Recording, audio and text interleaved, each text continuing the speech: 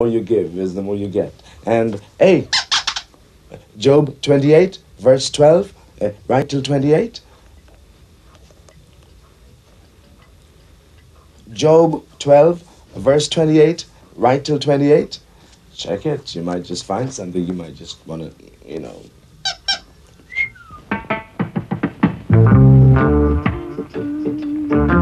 I superstar, Mr. Music, Bob Marley. You're gonna lively up yourself and don't be no dread. You got to lively up yourself, or reggae is another bed. You're gonna lively up yourself and don't say no. You got to lively up yourself, I said so. Hear what you gonna do, you rock so, like you never did before. You did so, you did so, it through my door. You come so, you come so, oh yeah. Skank so, you skank so, be alive, yeah. What you got that I don't know? I'm not trying to wonder why you act so. You come so, be alive today. Hey Mac, what you got that bag?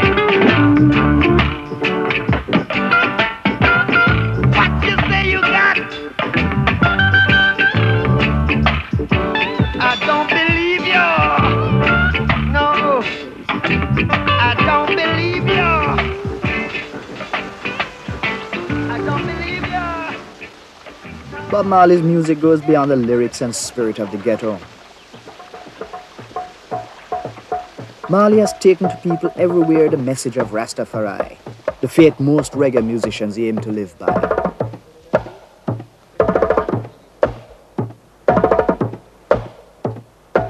Rastafarians trace their cultural roots back to Africa, from where their fathers came as slaves. And many hope one day to return there.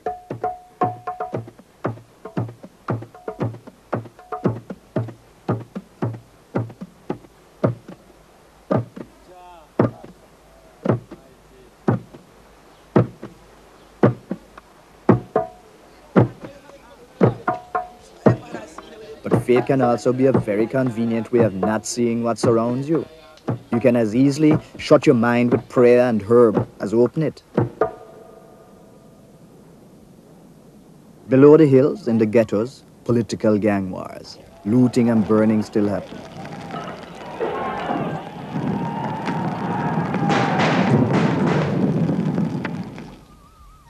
The Socialist Party has started to clean up the ghettos, but on a very selective basis. Years of British colonial rule, followed by American big business and tourism, did little to distribute real wealth among Jamaicans.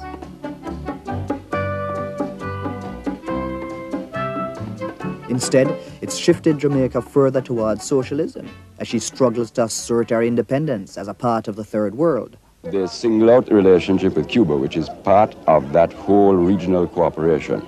But it is not an isolated relationship. It is only one relationship in a series of third world relationships because we are a part of the third world. So the Rastafarian faith can be seen as an assertion of cultural independence. Rastafari was really founded in the 1930s by Marcus Garvey, a Jamaican who preached black pride and an awareness of African roots. Some reggae is still called roots music. Mr. Brown, I hate Mr. Brown. Mr. Brown, I hate Mr. Brown. Mr. Brown, I hate Mr. Brown. Mr. Brown, I hate Mr. Brown.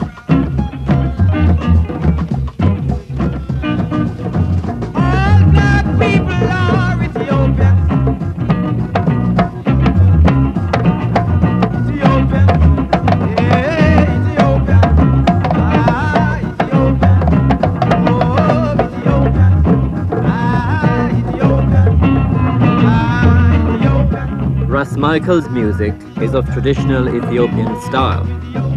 Its lyrics are about racial identity, about exile in a Babylon called Jamaica, and the hope of one day returning to the spiritual homeland. Look at up on me because I'm black. Look at up on me because I'm black. I'm Ethiopian.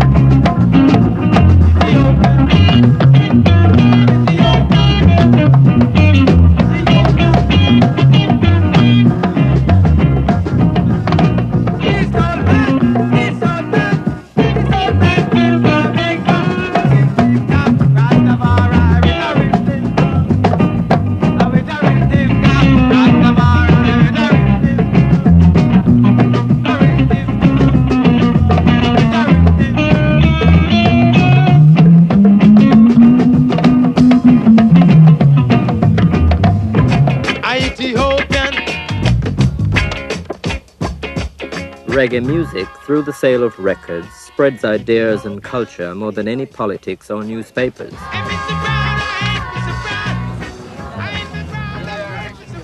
There are some musicians who spread the faith, but they're almost never seen.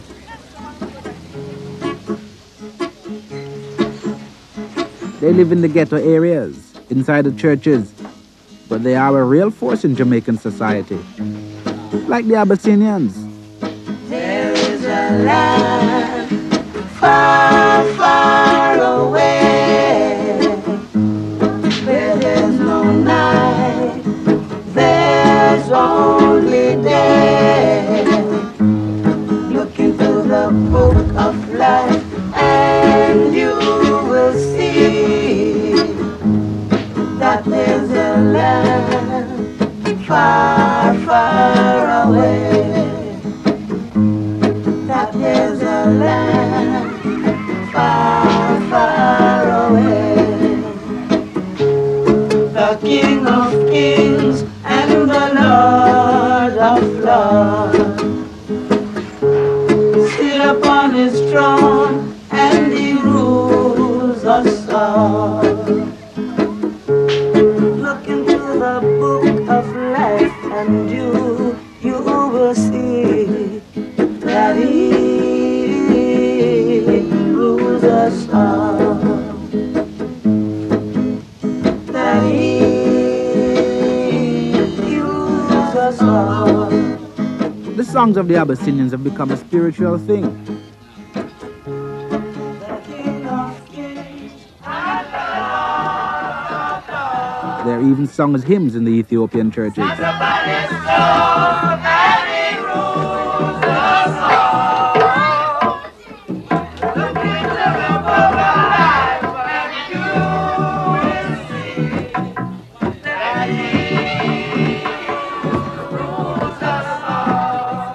Rastafarians believe that Haile Selassie, King of Ethiopia, is the living God. They call him Jah. 10 years ago, he came to Jamaica. It was like God flying in to visit the faithful. They still sing of it.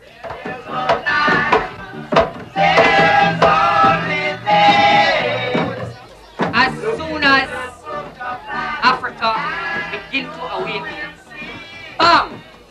Europe make war with Ethiopia and Africa. And Rastafari, in the person of Haile Selassie first, victorious. Far, far away.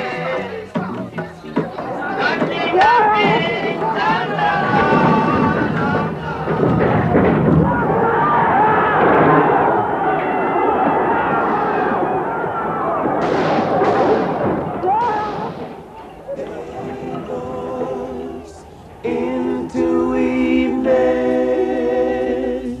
yeah. Night fades away. I see a bright sun shining every morning, Lord, then a shower of rain. Give thanks and praise, give thanks and praise.